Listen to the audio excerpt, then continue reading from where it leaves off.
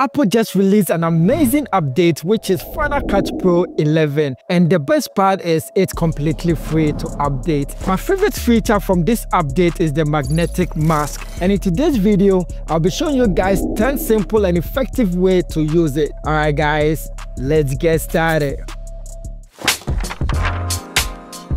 So the first effect, we want to reveal the text in the timeline. We're going to make a duplicate of this. Just press Option and drag upwards.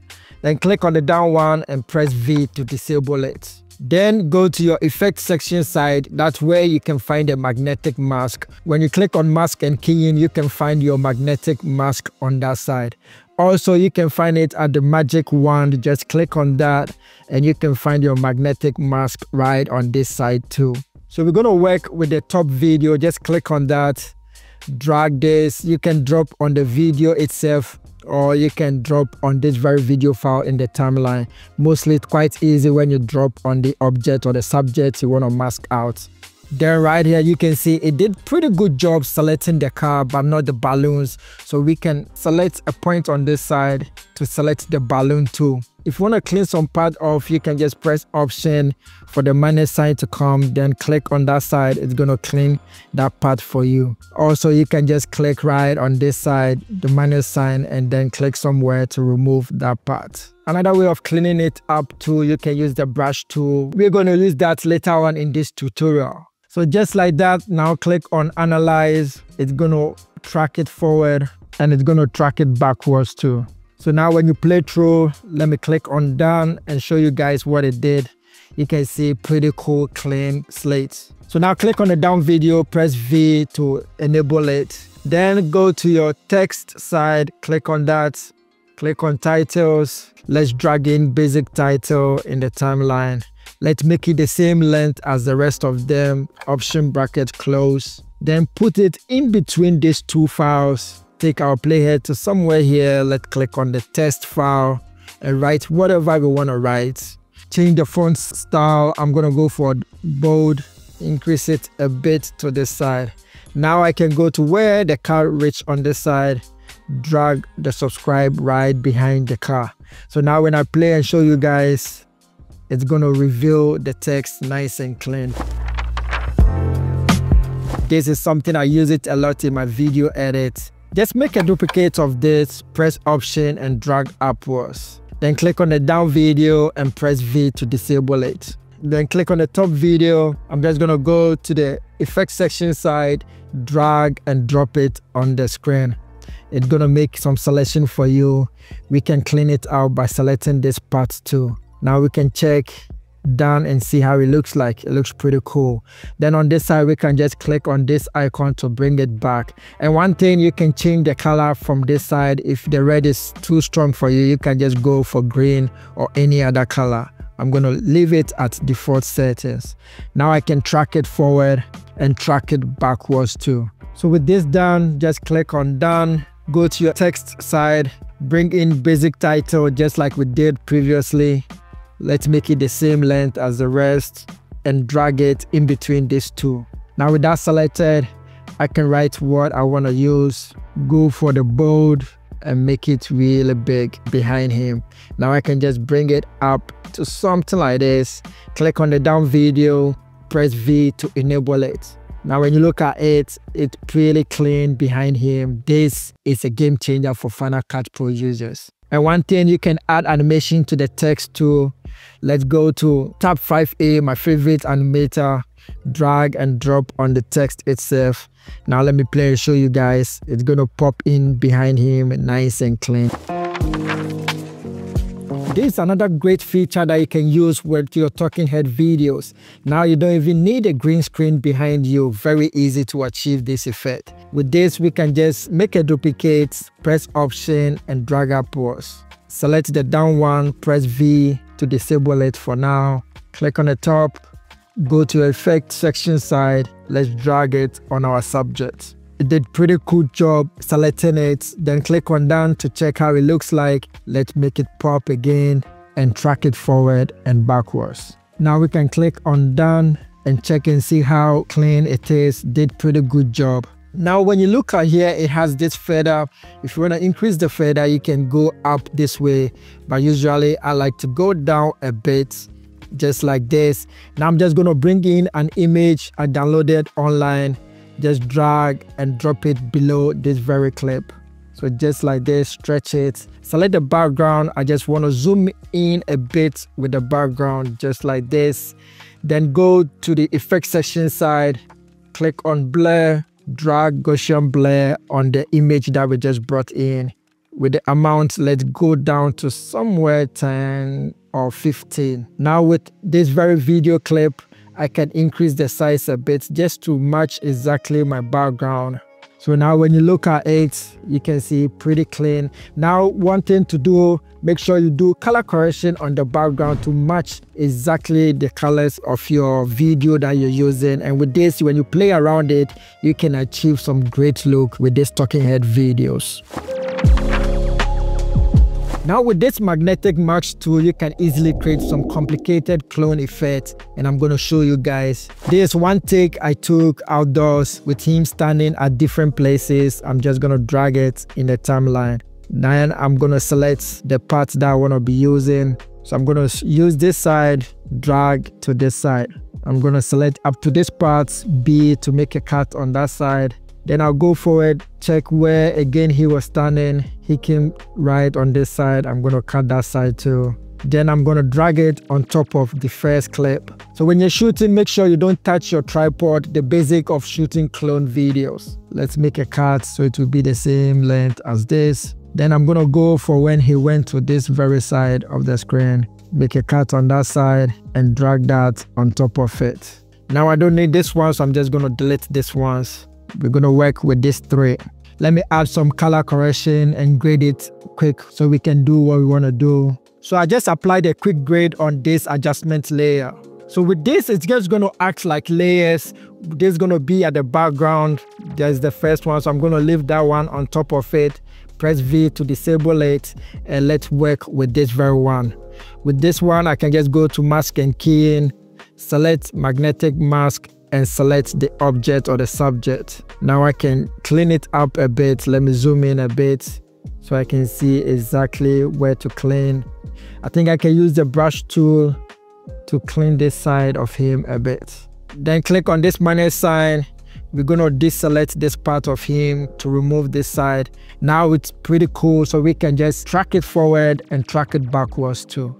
Click on down and check and see how it looks like. Now we're going to work on the down video. This is the down video. We're going to work on that one now. Let me go back to normal size and look at how it looks like. Just click on that magnetic mask, drop it on the subject. It did pretty good job. I can select his fingers too. Now I can analyze it, track it forward and track it backwards too. Click on down and see how it looks like. So we need to bring this on top of all of them. There's going to be in front of all of them. So let's lift that from the main storyline. Press Option, Command, and arrow upwards. It's going to lift from the storyline. Then we can press Option and arrow upwards to make it go to the very top. Now let's click on this. This is going to be our background video, so we can bring that below and press V to enable it. Then with the top video, I can work with the feather a bit. So just go to the mask, magnetic mask. Let's reduce the feather a bit on that one. Now when I play and show you guys. So now as you can see, you can achieve this advanced clone effect with the new magnetic mask tool. So with this music video transition, it looks just like the freeze frame transition. So we have our two videos in the timeline, and this side is going to transition to this. Make a duplicate of that and let's stretch it to this very side. Now we can just trim the ending parts and start working with this very one. Take your playhead there, click on the down video and press V. Now let's select the top, drag magnetic mask on your subject. Let's select more of that to clean it up. Press Option to take this side off. Now we can track forward and backwards. Click on down. Then click on the down video, press V to enable it. So just like a freeze frame transition, we're going to add some animation to this to transition to the next scene. Click on that, go to your effect section side, Click on tab 5A. I'm going to provide you guys with this animator. It's completely free, very good to use. Drag and drop on this very file. Now we can increase that to 6 and also increase the motion blur a bit. Now when I play and show you guys, it comes in and it transitions to this. We need to clean the ending part, go to the out animation and turn it to none.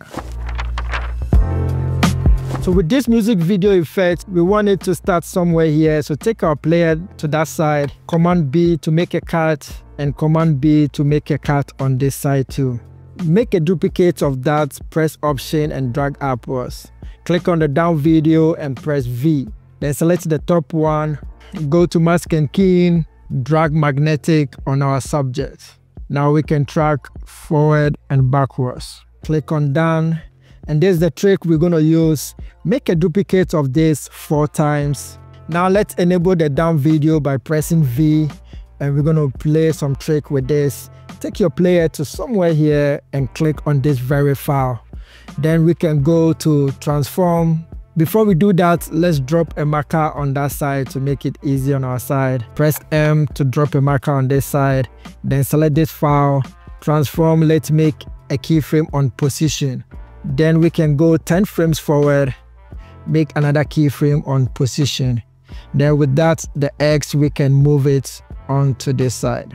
We're going to do the same thing with this one. To make our life easy, let's just Command C to copy, select these two, take our playhead here, Shift Command V to paste attributes. We're going to paste transform attributes, click on maintain, and click on paste. It's going to have the same thing. Now we're going to do some changes to it. Click on this very one and go to the second keyframe. Then we can change the position X values. Click on this very one too, and let's change the position of that. Now when I play and show you guys, it's going to have this nice and clean music video effect. And because we did not change the position of this, it's going to look like it's coming from behind him, very nice and clean. Now on this side, you can play this trick with it. Let me make some keyframe on this side. Make sure we drop a marker on that side. Go 10 frames forward. Let's change the position to 0. Let's do with this too. Take our player to this very marker. Drop a keyframe on transform position, go 10 frames forward and change the values of X to 0. Let's do the same with this too. Take it here, drop a keyframe to lock it on that side, go 10 frames forward, and then we can change the values of X to 0, and automatically it's going to drop a keyframe on that side. Now when I play and show you guys, it goes out this and then it comes back very nice and clean. Another cool music video effect you can achieve with this magnetic mask, you can just make a duplicate of this, select the down one, press V to disable it, and click the top one. Magnetic mask, let's drop on our subject. Pretty good job. Let's analyze it forward and track it backwards too. Now click on done. Let's make a duplicate of this once more, drag it upwards, select the down one, go to the right side and click on this mask. Then we're going to uncheck invert mask. Let me show you. Let's select this and press V. This is what we achieve when we invert the masks. When you go on this side, let me take it back and show you guys exactly how it looks like. So this is just going to invert that very mask. Now click on the top one and press V, and we're going to play this trick with it. Take our player somewhere here and make a keyframe on position. Then let's go 10 frames forward, drop another keyframe on position. Then we can just change values. Then let's go somewhere here, drop another keyframe to lock it, and go 10 frames forward and change X values to 0. So now when I play and show you guys, nice, and goes back very nice and clean. You can use it in your music videos. Also, you can just go to this side, select any background you want to use, dynamic background, just drag and drop it below this. Now when I play and show you guys, when it goes, you can see the background right on this very side of the mask, very nice and clean to achieve. So just like this video, I want to add a bit of brightness to him and also increase the exposure on him. Very easy to achieve that. Make a duplicate of that. Click on the down, press V. Let's select the top, drag magnetic mask on top of him. Let me select this part. Let's analyze it forward and track backwards too. With that done, just click on done. Click on the down video, press V to enable it. Now just select the top video. We just want to add exposure to only him. So we can go to the color inspector side. Let's increase the metals a bit just to make him pop. Then we can increase the saturation on him. So when I turn it off, you can see we are just adding to only him. When you play, it holds very nice and clean. Also with this tool, you can add effect to your subject or your object in the video. So just like this, we're going to go for some effects we want to use. So let me just go to comic looks. I want to add this very comic mono. Just drag and drop on the subject directly. Now we can select more of him. Then we can track it forward and track it backwards. Now when you click on done to show you, you can see very easy to change only him to the comic mono. If it's too strong, you can just dial it down on this very side. Also one thing you can use it, let's take it to this side, make a keyframe on the mix, take it to this side and make a keyframe on the mix. Now let's use this arrow to go to the previous keyframe and turn it to 0. So when I play, it's going to transition very easily and smooth into the comic look. So with this, let's say you have a video and you want to censor the car number, you don't want to show it in the video, or your client doesn't want it to show. Now it's so easy to do it with the magnetic mask. So with this, I'm just going to go to all, video all, search for pixelate, drag it and drop on the object or the subject that I want to censor out. You can see it's selecting the whole car and it's color red. I don't like it, so I'm just going to change the color to something like green. Close this, and this time around I'm going to use the brush tool to clean the parts that I don't want. When you look at the sliders, when you go up, it's going to increase the brush size. When you go down, it's going to decrease the size. Then when you click on the plus sign, it's going to add more of the mask to it. We're just going to select the minus brush, increase the size of it, and start cleaning the parts that we don't want it to be showing. I just want to select only the number plates. Now on this side, I can zoom in more to see exactly what I'm doing. Let's bring it down and clean the parts that we don't want. So I just want to select only the number plates. When you're doing it, just take your time to do it nice and clean. For the sake of this tutorial, I'm just going to select just this part. When you're done, just click on done and you can see it did pretty cool job. Let's go back to fit size. So from here, make sure you track it so we can click on the magnetic mask. It's going to bring this out. Then click on analyze, going to track it forward, then click on done. So now let me play and show you guys. So this is a great feature. Imagine if your client doesn't want a car number plate to be showing and you have a lot to do in the edit. This is going to save you lots of time. Comment down below which one is your favorite and which one you're going to try your hands on. Catch you in the next one. Peace.